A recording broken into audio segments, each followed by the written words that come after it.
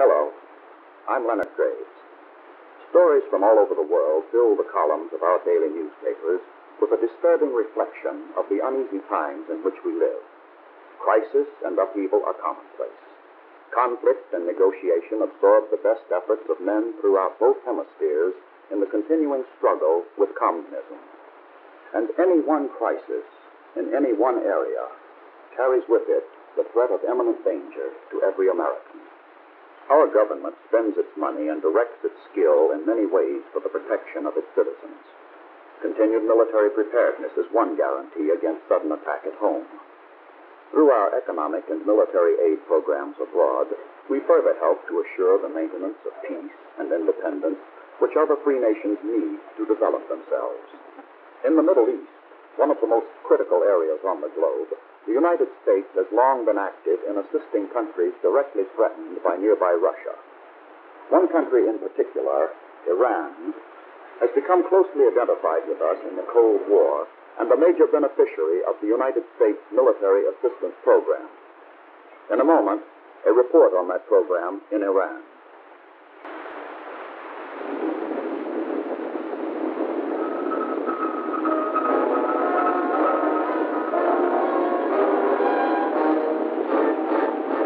The United States Army presents The Big Picture, an official report produced for the armed forces and the American people.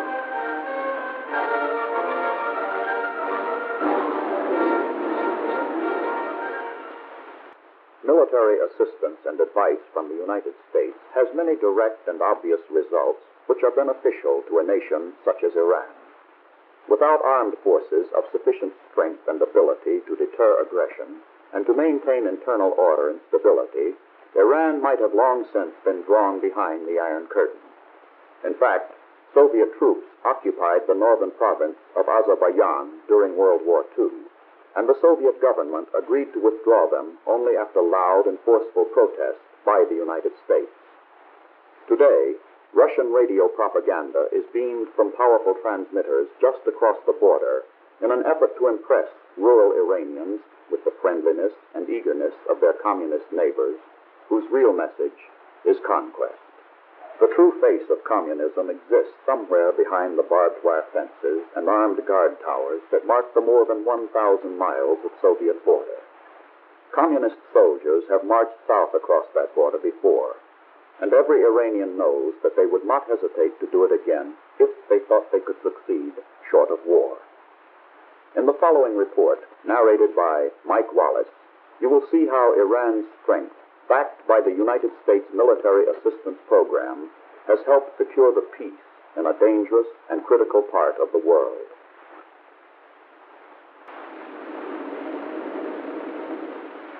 Iran includes great areas of dry and barren land, as well as land that is lush and fertile. Geographically, Iran is the land bridge between the Caspian Sea and the Persian Gulf. Strategically, the country is the keystone to free world defense of the Middle East and a member of the Central Treaty Organization. Traditionally under her old name, Persia, she has been a gateway for invasion. The armies of Alexander the Great and the hordes of Genghis Khan have swept through her paths. To the west, her neighbors are Turkey and Iraq. To the east, Afghanistan and Pakistan. To the north, she shares 1,400 miles of common border with the Soviet Union. Today, Iran is busy. A new reality rises from the dreams and aspirations of her people. A new world is being built upon the hopes of centuries. Modern, progressive, sometimes radical changes are transforming the face of the nation and shaping an environment where national independence, individual freedom, and social justice prevail.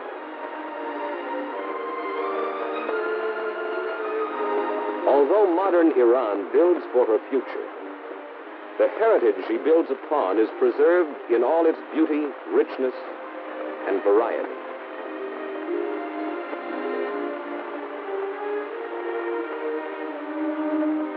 this Kurdish tribal wedding. Ancient custom is honored, and local tradition still respected.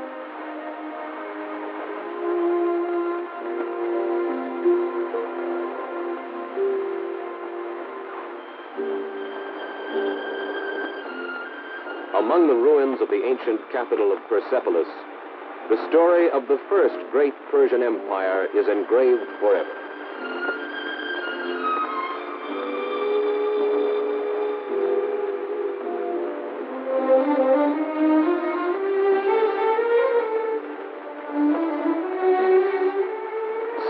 Years before Christ, the empire reached the peak of its power and influence under Darius the Great, and it stretched from Egypt to India.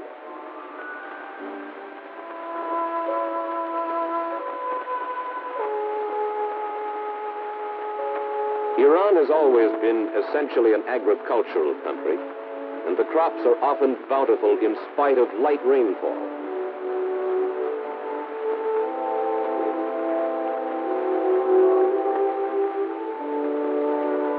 With the help of American economic and technical assistance and the introduction of new methods and modern equipment by the Iranian government, agricultural development has been stimulated over the past decade. The modern Iranian is proud that his country is considered the cradle of Western civilization.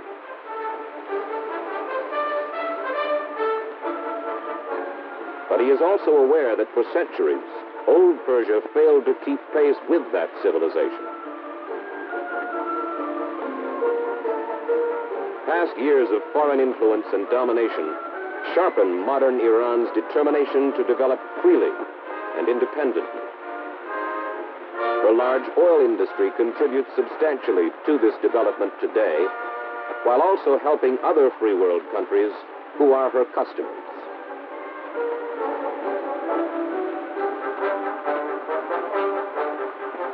Textiles and other products of the nation's growing industrial machine find increasing markets in Iran as the country moves toward a more balanced national economy.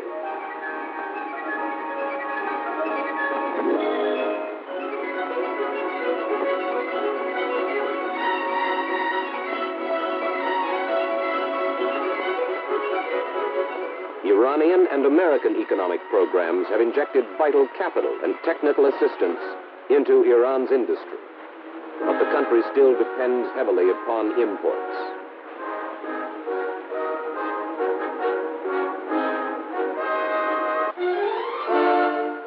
Iran is a constitutional monarchy, and the man who guides the destiny of her 20 million people is Shah Mohammad Reza Pahlavi.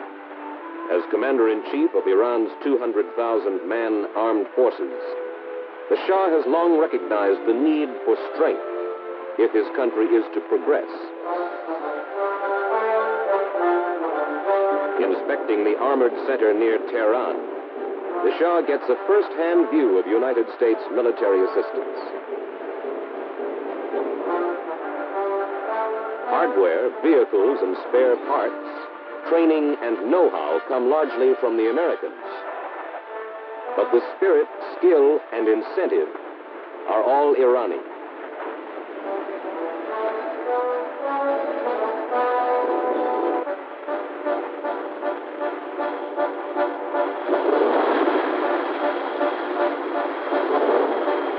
On a field exercise in northern Iran, one crack Iranian unit shows off its knowledge of battle-tested American tactics.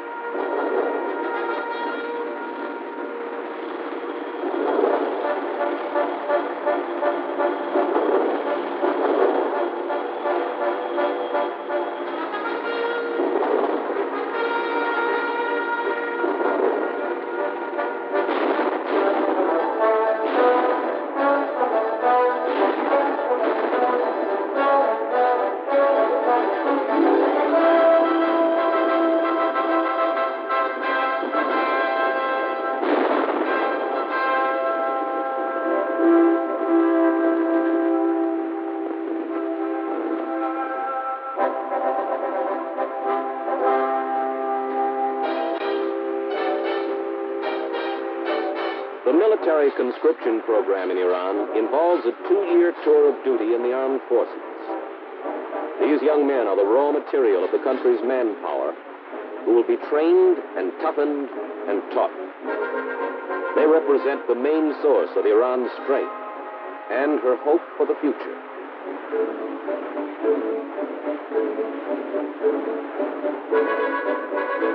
In basic training, first lessons on the rifle are among the most important.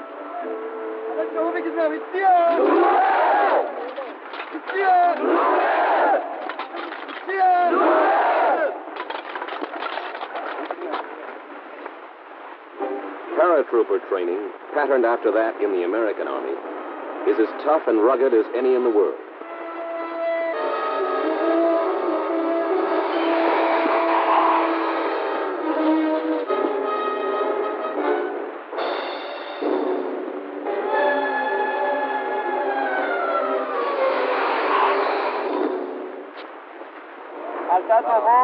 رفتن زیر براب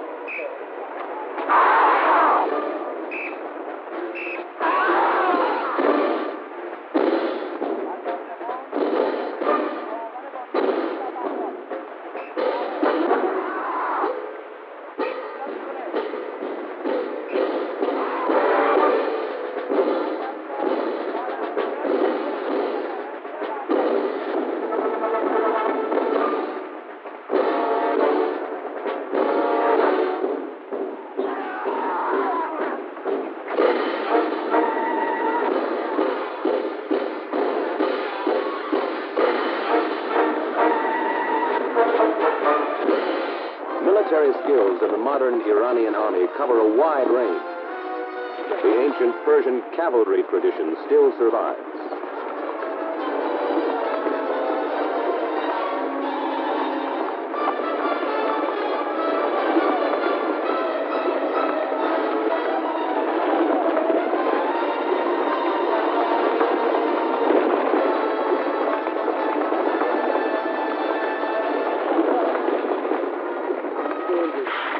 These soldiers are trained and equipped under the military assistance program to fight as infantry.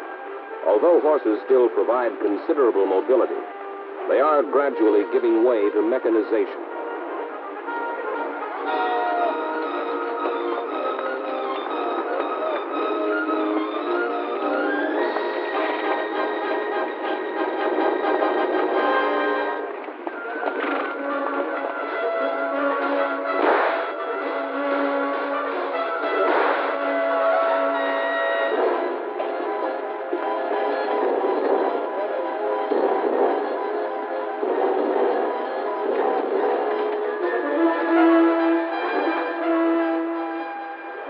Constant drill and field exercises enable the men to perfect their skill until they react with the assurance of veterans. Regular firing exercises under the experienced eyes of American advisors help them develop the kind of deadly accuracy they would need in combat.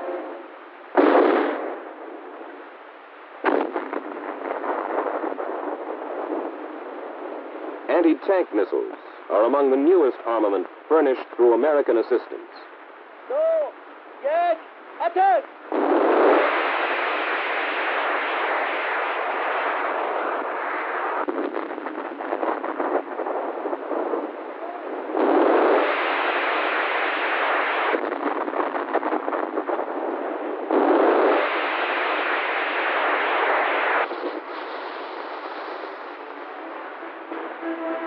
The training an Iranian receives in the armed forces is not exclusively military. Men learn to use tools and equipment required by the services, which will benefit them later in civilian life.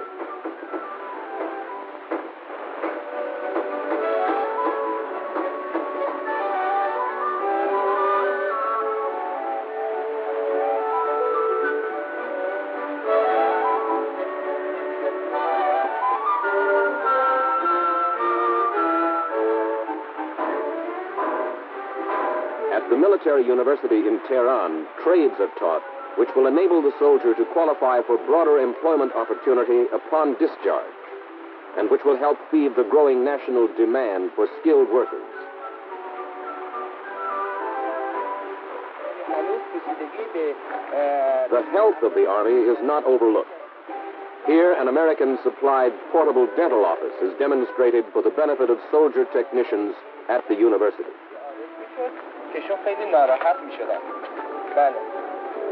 Under the provisions of our assistance program, many Iranian military personnel are sent to the United States for special technical training.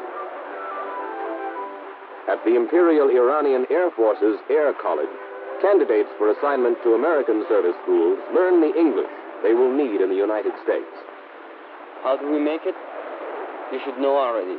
But we are going to have some practice about it.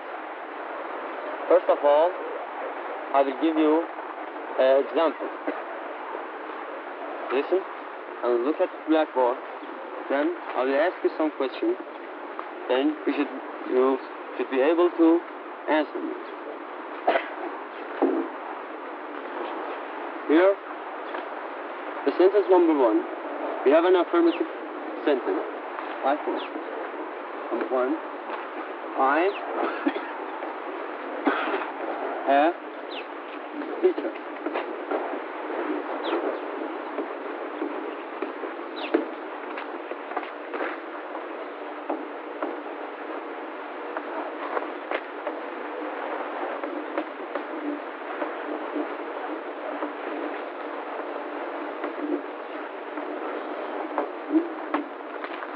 Am I a teacher? Yes, you are. Am I a teacher? Yes, you are. راجع به موتور F84 که الان داریم روش بحث می‌کنیم صحبت کردم. قسمت اولش قسمت accessory unit بود که بحثمون تمام شد. قسمت دومی که From the complexities of jet engine maintenance for advanced students to the simplest aviation orientation, cadets at the Air College receive the finest possible instruction from Iranian officers trained in America.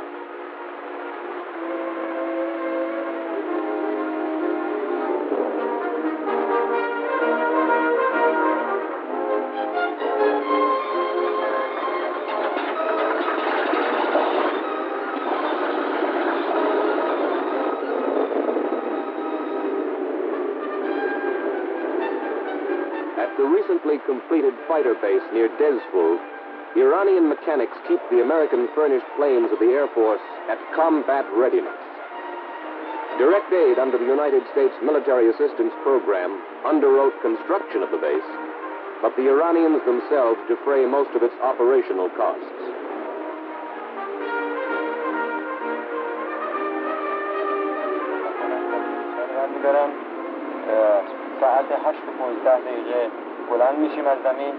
Iranian Air Force pilots are among the finest in the Middle East, and each received his wings in the United States. American pilots assigned to the Air Force advisory mission in Iran frequently fly with the Iranians on routine training missions. In this way, our military advisors are kept abreast of both the maintenance level and flying proficiency of the squadrons they advise. Although American advisors are assigned to help the Iranian armed forces throughout Iran, no American bases or combat units exist in the country. Robin Baptiste, Roger, Career for takeoff, then Westy at 10 knots.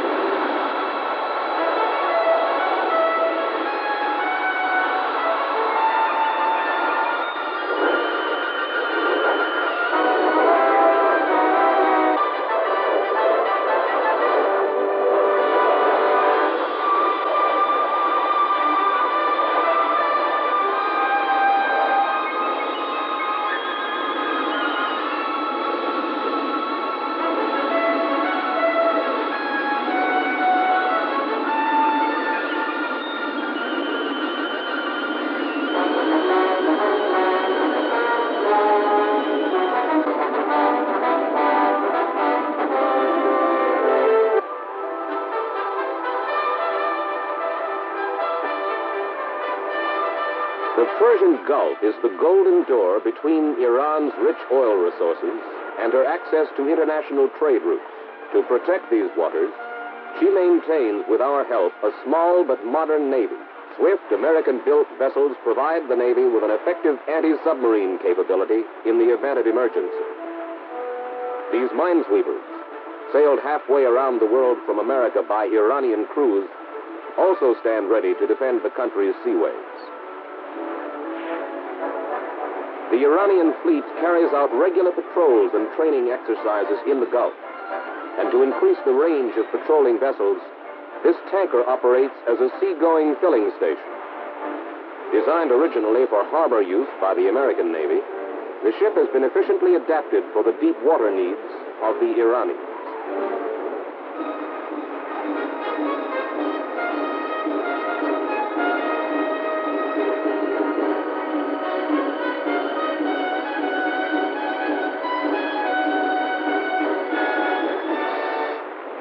Surface gunnery is an old naval art and highly competitive between crews.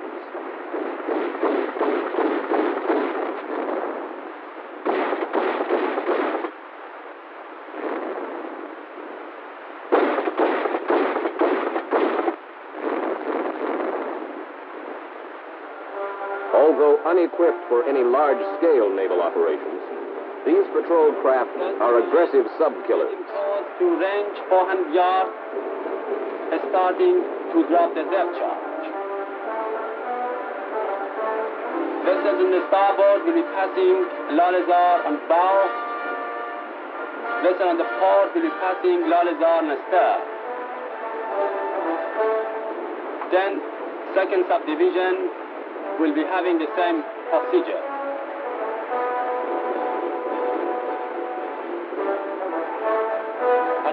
This is Camaban. 4-1, a break. Julia, a Papa, 1. Tack 7, stand by, execute. Nether, over.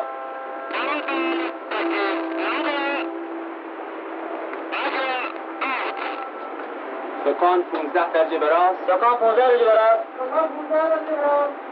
سکان وسط. سکان وسط.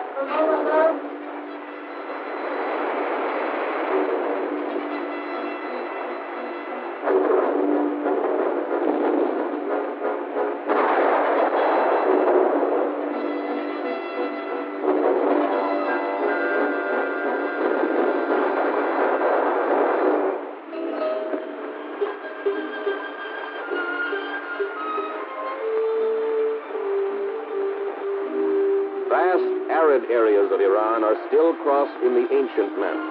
Caravan routes in use since biblical days are routinely patrolled by the Iranian gendarmerie. Trained to assist in maintaining the internal security of the country, the gendarmes are similar to American state troopers, although they are organized along army lines.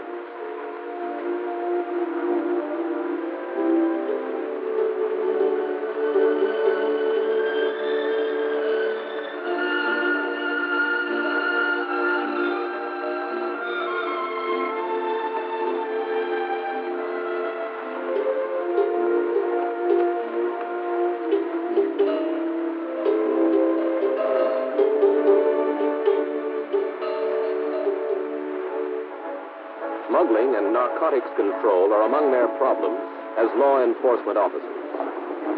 Here, a mobile field unit moves out after a tip is received at a gendarme outpost. The gendarmerie has waged a successful campaign against opium and heroin smuggling in recent years and has virtually stamped out this illicit trade.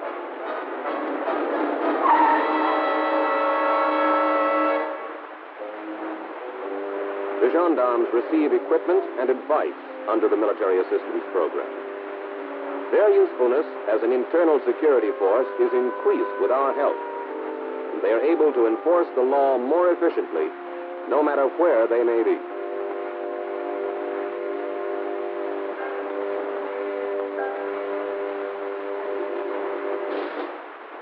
The beneficial effects of the American contribution to Iran's strength and her future are nowhere more apparent than at the Iranian Military Academy.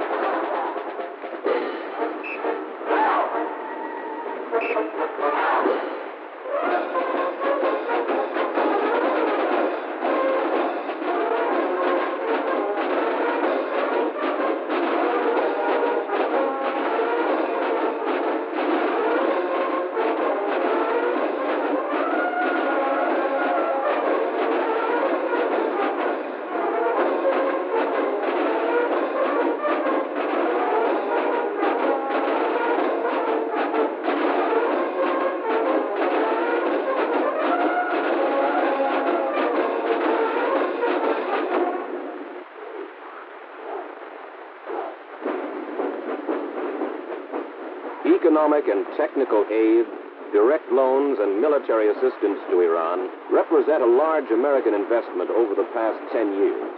And some will ask, has it been worth it? In answer, one fact emerges. Without it, Iran might not be the free, independent country she is today. What do some of the men directly involved with American assistance think of its results? The Iranian soldier we are equipping is a hard-working soldier and willing to defend his country. If he is properly led, equipped, and trained, he will compare favorably with the average American soldier. In the Air Force, we are learning many new skills from Americans, skills which will benefit all of Iran. The American equipment that we got is best, but it's not enough. I've worked with the Iranian paratroopers for 2 years. I'd go into combat with them anytime and anywhere.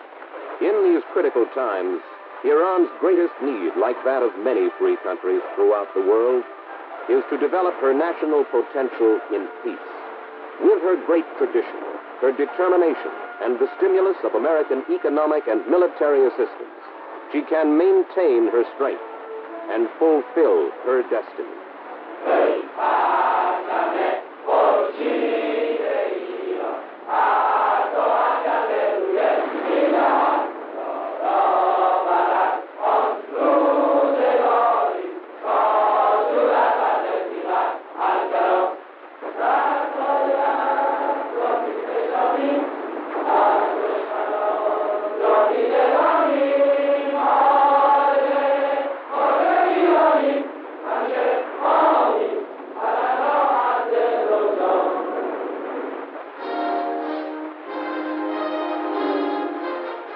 The Big Picture is an official report for the armed forces and the American people. Produced by the Army Pictorial Center. Presented by the Department of the Army in cooperation with this station.